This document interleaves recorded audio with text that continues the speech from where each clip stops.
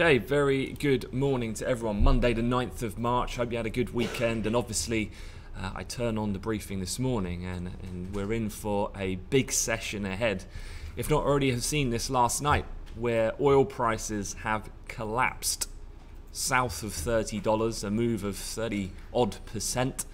US stock futures are still limit down at the time of me broadcasting this.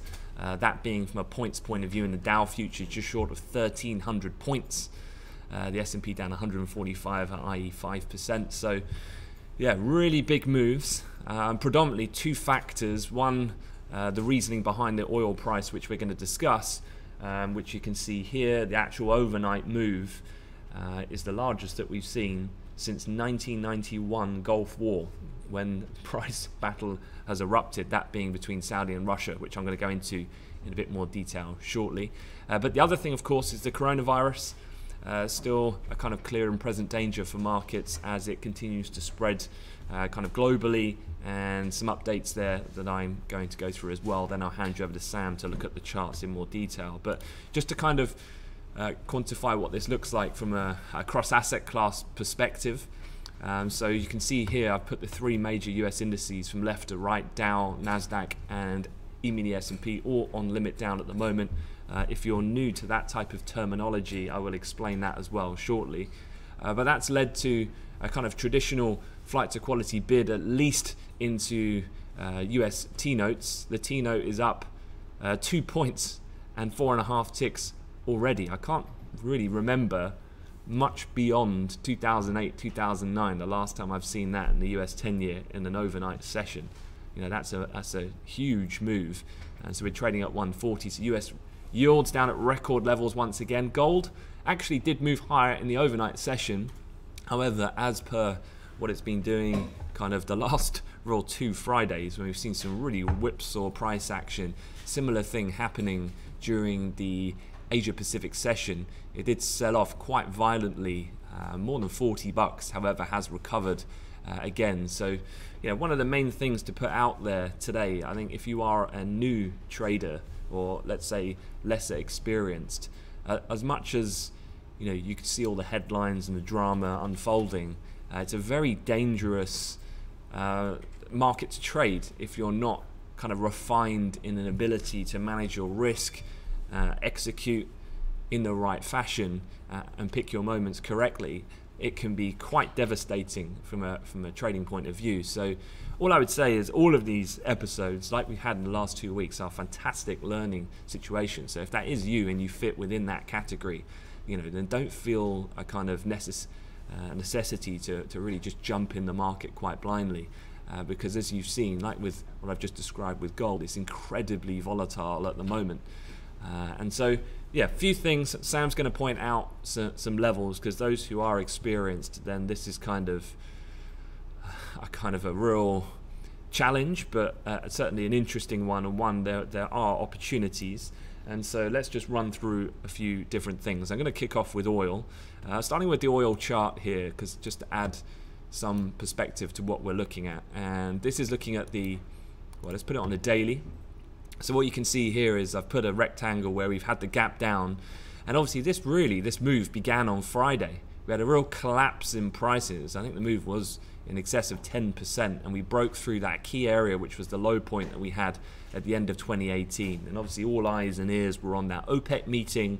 And in summary, as we were kind of calling for midweek last week, we were quite bearish on the outcome of what we thought would happen at that OPEC plus meeting, and almost felt like Saudi had set themselves up for failure by being so bold with this calling of a 1.5 million barrel per day cut. Because once you put numbers like that on the table, and the market now expects, and not only did they not agree to cut that amount, the Wall Street consensus was though for a cut of 750, but in the end it was a complete breakdown, is what we saw. And actually then what this has led to is, over the weekend there's been an FT article, and according to people familiar with the matter, the Saudi Arabia strategy now is to punish Russia for this episode, they're going to start increasing their oil production. They roughly produce around 9 million at the moment. They've said that in a month's time they're going to ramp that up to 10 million and then followed to 11 million, whilst also providing all new customers with a 20% discount just to get at the Russians and also the US shale industry. So this is, I mean, I really struggle to see the sense behind this move. It's almost like pure anger and revenge that they're trying to put out there to counteract then what's happened at the end of last week. But this is what's caused this, catastrophic fall in oil prices, because this now is an all-out price war, and hence those kind of headlines that has erupted. And not only this against the Russians, but how are the Americans going to respond to this? Donald Trump hasn't really said too much as yet about the economy, but if you think about it, think about oil prices down at these levels and what that means for a number of the big oil majors. Now, most oil majors in America generally need oil to trade at around a $40 or so price point as an absolute minimum. If you think about it, US oil production has grown almost exponentially over the last few years. A combination then of the kind of the Trump administration's view about greater oil independency, the ability to export oil with the rule change that happened a few years ago, but also the ability to be able to frack more aggressively given the lack of real environmental focus from the existing administration. And that's meant that all these oil companies, in order to take advantage of this huge rise in ability to sell oil to foreign shores, has meant that they've borrowed a lot of money. So the problem that you have here, of course, is then, and the thing to watch today, is these oil firms are going to get really hurt, particularly kind of the less matured ones of a smaller size, of a lower credit rating. They're the ones that are going to really feel the pain and going to be at risk of bankruptcy. It's probably going to lead to a real slashing of dividends. The question mark being, can they cover their debt payments with their available free cash flow or not? And some are just not going to make it when oil's trading down at these levels. Now, this is all prompted by what Saudi have done and what Russia have done. So how is Trump going to react is quite key here, because if you think about it, if these oil firms start going out of business, well, that means the unemployment rate is going to start ticking up, the equity market's collapsing. This is not what Trump needs or wants in a year of which he is campaigning to try and secure a second term, when he's pinned such kind of hopes on to validate his success of his policies on these types of more binary metrics that we measure in an economy. So yeah, looking at oil here, you can see where before Trump has been vocal to kind of verbally intervene at around this level at $42, but we are way below that at the moment, a good $11 below that level. If we look at oil on a monthly chart, this does bring into play a really interesting level, and that is on the, I'm looking at a monthly candlestick now, and this is 26 bucks. 26 bucks is what we printed back in Feb of 16, and there's a chart I wanted to share with you, which is this one here. I've taken a snapshot here of the price of crude oil going back in 2014, 2015, 2016. Now, in 2014, generally oil prices were trading north of 100 bucks, was quite common. However, during this period, this is where I guess the shale industry in America was much more in its infancy, but was increasing quite quickly. And there came a choice from OPEC, chiefly led by Saudi Arabia, of course, was does OPEC now cut production in order to offset then the pressure of an oversupply nature of a market, with the US bringing more online. And this is the main annotation here is in the top center. On the 27th of November of 2014, basically OPEC took the step where they decided to keep output steady. Despite that supply cut, their main kind of core of their strategy was, well, look, we'll just flood the market and we will kill off this this US shale industry, which at that point the break-even price was much higher than where it is today in 2019, 2020.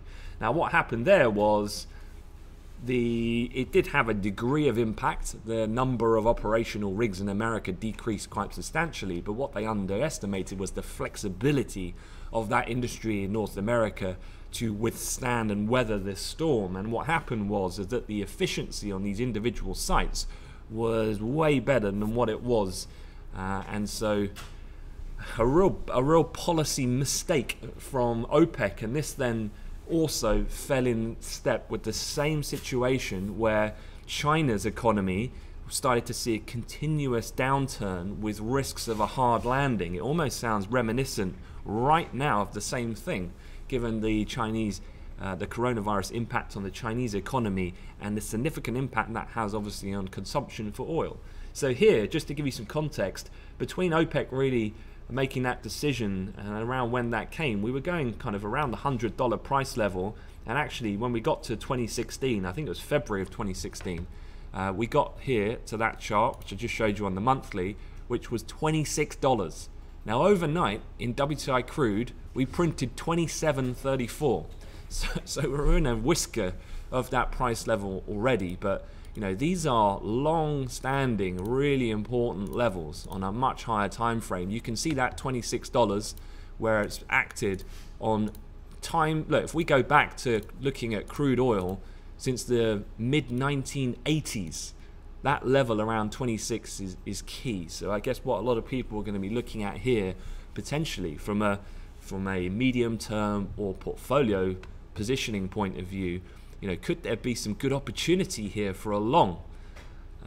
Question I've been asking myself. But you know, when the market's moving in such flux at the moment, I think sure, if you're thinking about a more long-term cash position and unleveraged nature than trading a derivative, then sure, you would say that oil's not going to stay down in the 20s for long.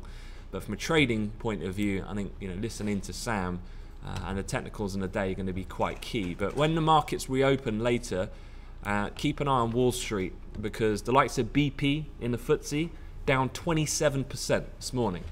And you're likely to see that type of price movement when the US open later. The question being then is, as I said, what has Trump got to say about this? Because he is not going to be happy. And think about the already sensitive relationships that he has in the Middle East with the likes of Saudi Arabia, the sanctions on Iran. You know, what is going to be the outcome here? Because he cannot allow for these North American companies to go out of business. So something's got to happen. And how does he put the pressure on Saudi and the tension in that relationship? And then equally so with Russia and Vladimir Putin. All right, the other thing, of course, that is impacting oil is the coronavirus. But before I get there, I thought I'd just finish off the oil chat with this one banknote. It's come out of Goldman Sachs overnight, and they've basically said that they see oil going into the 20s. Their prognosis for the oil market is even more dire than that period that I spoke about in 2014, where the price war last started. It comes ahead with a significant collapse in oil demand due to the coronavirus, as we've discussed. So yeah, everyone's, as we kind of saw last week, getting more and more bearish on this situation. Talking of the coronavirus, this obviously is the big topic, and this isn't just a global response with the sell-off that we've had and the flight to quality bid on just oil. It also comes as we've seen a greater expansion of the numbers globally of the total confirmed cases and deaths of coronavirus. And we've known this for some time. The movement came, 2 weeks ago, when it moved out of the boundary of mainland China into the likes of Italy, Iran and South Korea. But in my mind, we've moved on now into a third phase that is spooking markets. And that is the fact that the number of confirmed cases in Italy now is north of 7,000. France and Germany is now above 1,000. And these are areas, of course, where any type of quarantine nature would have huge ramifications then for Eurozone global growth, and then similarly expanding that out to include the UK, North America, the global economy outside that of the impact we've already kind of seen in that of mainland China. So another key thing here is Italy. And I'm not sure if you read it at the weekend, but basically over the weekend, Italy have taken the unprecedented step of quarantining 16 million people in the region of Lombardy, including the capital Milan, Parma, Modena, Venice. All these cities have been put on lockdown in a national emergency expected to last at least a month. And so anything that includes major public spaces, maybe infrastructure related to travel, has all been put on lockdown. And this is obviously going to have a huge consequence on the Italian economy. And so much so that we've already seen this morning that the Italian Deputy Economy Minister started talking about the government considering extending the tax moratorium, talking about state guarantee scheme for banks. You know, they could be at real risk of a collapse which could have a systemic impact on their system. So now it's, you know, there was this big talking point before about will governments step up to the plate and provide fiscal to complement the monetary stimulus. I'm afraid now they don't have an alternative. They have to. So, you know, when I was looking at things like the UK budget and was there any preparation I needed to kind of convey to you guys, well, quite frankly, there isn't, because all the detail that there might be, it's all been overshadowed now about how is the government going to counteract the inevitability of the fact that probably the UK is going to experience similar quarantine type measures. I don't really think it's too much of a question of if, but probably more when in certain parts of the country. So this is what's spooking the market. Remember, these things don't need to happen in a material fashion. Just the risk that we think that they're going to happen is what we're seeing in front of us in our screens this morning. That, in addition to the OPEC Plus meeting and the fallout in this price war that's now erupted, has caused this quite large scale of volatility that we've had. All right, a few other things. Quick look at this. I'm going to share this link into the chat, and I'll also put it on the video on YouTube when I post it. Obviously, in a day like today, I get a lot of questions about limit downs, because for a lot of new traders, they never really have heard of this terminology. But if you look here at the S&P 500, you can see the overnight price action, and you can see this kind of flatlining on my candlesticks. Here I'm looking on a 30-minute candlestick. And you can see the same thing is replicated on both the Nasdaq and the Dow. And what that means is this market has hit limit down. So overnight in Globex electronic trade, which opened last night, remember US clocks have changed. So the time differential between London and the US is shortened for the sessions ahead. And what this has meant then is that at the reopening of electronic trade, so outside of floor trading hours, markets can only move a maximum of 5%. Now what happens then, once we go into Wall Street cash equity trading hours, so in Chicago that would be 8:30, New York 9:30, then what happens is that these price limits then kick in and correspond to the following three levels of price halts: 7%, 13%, and 20%.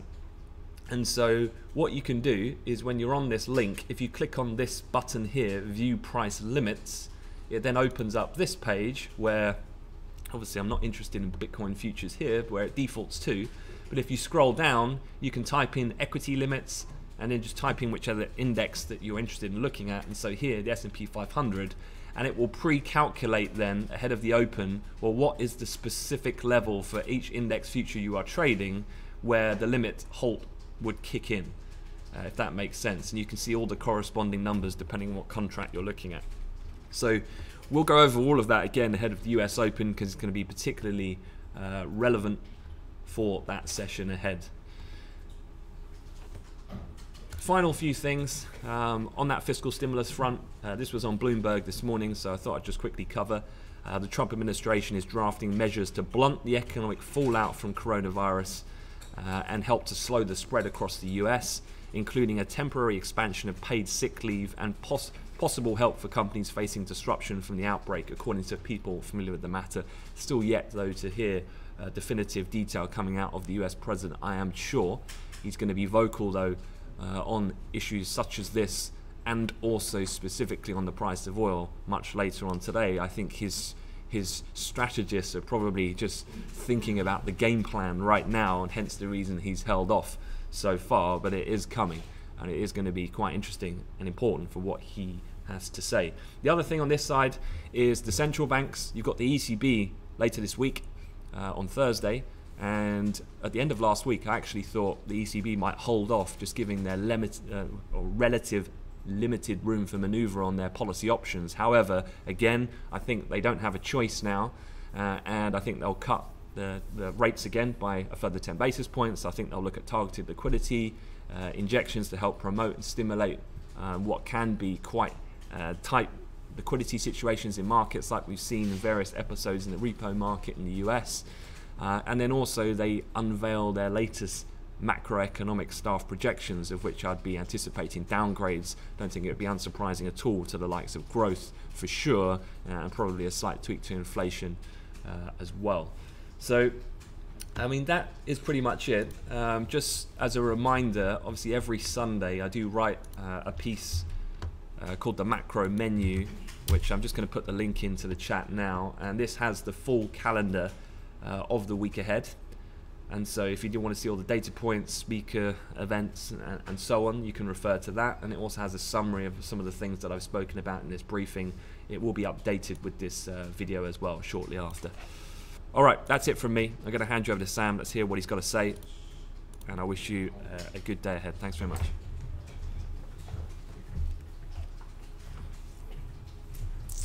Yeah, hi guys, good morning. What an evening last night, and obviously morning now. Start off with oil. We'll get some of those longer term levels up. I was just having a look at the spot market for oil, and that low from 2016, the double bottom on the spot has been hit, and hence why we've had a decent recovery from then. So I'm just going to put this onto the weekly time frame, and let's just drag this over, move it up, and you can see as well here on the futures, while we did have a little bit more to go on the spot, it did hit those levels. So certainly when we have any further movement to the downside, just keep an eye on your spot charts as well, because obviously that did offer a good level of support. Below there, certainly below the low of the day on the futures, be aware of around $26, $26.09 I think to be precise, the low that we did get back there in February and January 2016, below there, and yeah, that $20 can look to come through. There are quite a few lows as well, which I'll put into the chat later. Worth having these marked up going back to the beginning of the millennium for oil. The way it bounced from that low, it's already up, well, $4 or so. Just, I suppose, resistance levels, it's going to be tricky today because of how liquid the market's going to be at each price. Obviously the volatility is going to be a lot higher, but here is one just where we're trading now. You can see we have had a bit of support and now a bit of resistance, and we're already 20 cents below that point. Is there much point in putting the pivots on? No, not really. If we were to get back up towards there, there's something that's most likely come out, but you can see a decent push higher here in oil from those lows, but still massively down for the day. And yeah, I mean, where we finished Friday, 42, almost $10 down to where we're trading now, 9.5. But yeah, resistance levels, that's something I'll be looking for. I think if we were to get back below $30, then you might see a continuation of this move to the downside. S&P, I was just having a look next door, and we're at levels. Well, obviously we'll see what happens once we open again, but we're levels traded back in August last year, which sounds crazy, really, doesn't it? You say we've come down all this way from the all-time highs, but we're only where we were August 2019, which is insane. Is there more to come? You'd have to be of the bias that there should be, but that does not mean once it starts open that you click sell. And with the speed of these movements as they're going to come through, you do, of course, not want to be going in full size, because it could be over very quickly. I've seen tweets, saying this has the potential to be the hardest day of people's trading careers. So if experienced traders are saying that, take note. Above where we are trading, I would obviously keep an eye on those lows that we had from Friday, but also if we just scaled back down here around the low that we had from the previous week on the 28th of Feb, which was also the 2nd of October low. So I'll be keeping a watch on there for opportunity. If we were to find some strong resistance, that could be an opportunity to then get short back down towards these lows. It might not, however, give that opportunity, and then it's just worth marking up some of these levels that we did have from beginning of August after that Chinese devaluation, and then May as well. So yeah, it could be that we get down towards these levels at some point soon, but predicting how it's going to do that is not going to be easy. Just mark up your key levels, wait for whatever confirmation you want if you want to get in, and I would go smaller size because these moves will definitely resemble your normal size through there. The DAX, which is currently open at the moment, you've got a nice resistance level that I'll be keeping an eye on here at 10,804. I like it. I think it's a good point. That could be an area where people would be looking back to get in, to go short. So 1, 2, 3, break through. Let's have a look, see how that holds up. I think if we were to 5-minute close below there, or hit some nice resistance, then that could be something that I would like the look of. Above there, then these markets are not going to hang about. They could really push on, and next thing it's 80 points up, and you're on the low that we had from around 6 o'clock. And you want to just accept before every trade when you're going to be wrong, and if that happens, move on, go for a walk. Last thing you want to be doing is getting in and out these markets, getting involved in that chop, which is going to be there for sure. Currency, well, I'm going to start, which is probably the first time I've ever started with this currency, the Kiwi, which you can see had a flash crash overnight across every single pair, around 145. Insane move lower. That's the lowest it's been. I'm going to put this onto a weekly chart for that reason. That is the lowest we've been since May 2009. So an insane move there for the Kiwi, and it's almost reversed all of that. As an opportunity goes, though, across the board for those Kiwi pairs, once you do get a bit of a reversal, or more of a reversal to where that started, I think that could be a good opportunity for a short. So that's certainly something that I'm going to be keeping an eye on. The euro pushed higher as well. I know it looks nice here on this low that we had overnight, bit of a trend. Yes, we had a little false break early at 6 AM. I like the idea that if we break through that to get potentially the gap fill, to be honest. So that's something I'm eyeing up. I know that's going against the recent trend of this market from those lows, and how insane that is. Up to 115 in early trade this morning. Also levels not seen since March last year. So pretty crazy there. But yeah, in terms of the euro, I like the idea that if this trend line breaks, to get a short, to go for that move lower. And the pound, you can see, also benefiting from safe haven moves, which is also a bit unusual. But that's just coming down a bit as the dollar just tries to recover a touch. This is the highest the pound has been since earlier this year, early in Feb, late January. And I regret not getting long on that 14th of October high even more now. But yeah, up to 132. Keep a watch on that. I do like the look if we can come back to 130.79, about 70 ticks away from here. It was the highs we had 4th, the 11th, 13th of Feb. I think the way I'd be looking at all different currencies, and let's have a quick look over at the yen, is identify your levels, and if they don't come there, that doesn't mean you want to go chasing and looking for other opportunities. Put that plan and preparation in, because you get involved. I mean, just look how big these ranges are. So a lot of what happens is going to be chop between all of those points. So yeah, identify your areas you're interested in and go from there. Similar trend here in the yen. This is the yen against the dollar. So if that was to break through, you could see something similar in the euro, and we start to push down. Quite like these areas here, the high that we had in late trade yesterday when on the open. That could be an interesting point. But the yen just testing that trend line there, and the euro as well. So keep a watch on that, because I do like the idea here. If we can get a nice 5-minute close below, this could lead to a further move lower.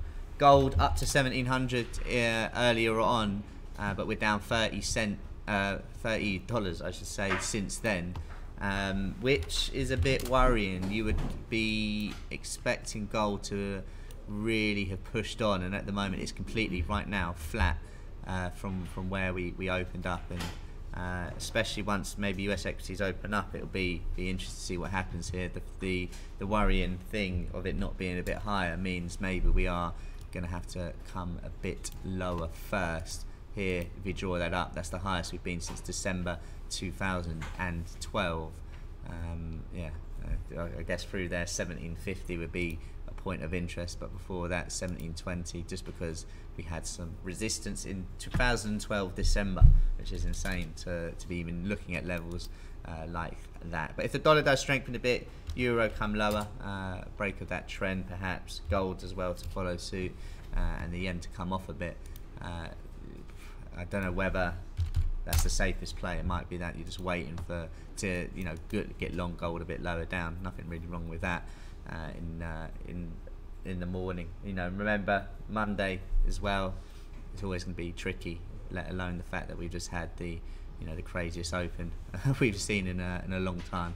Keeping an eye here on the DAX just to wrap it up around this point of interest. The low that we had around 1, 2, 4 o'clock before we broke through after quarter to 7, sorry. That for me is the key first resistance that we're going to see across equity levels. Can we hold there? If we do, then I'd be looking for us to drift back lower. Above there, we might just get a little bit of reprieve, and quickly as well. Guys, as usual, any questions, please do let us know. There's going to be plenty of opportunities out there, but you do not have to go chasing on a day like today. Be patient. Size, I would absolutely lower that, because obviously these moves are going to be a lot bigger than what you would have been used to.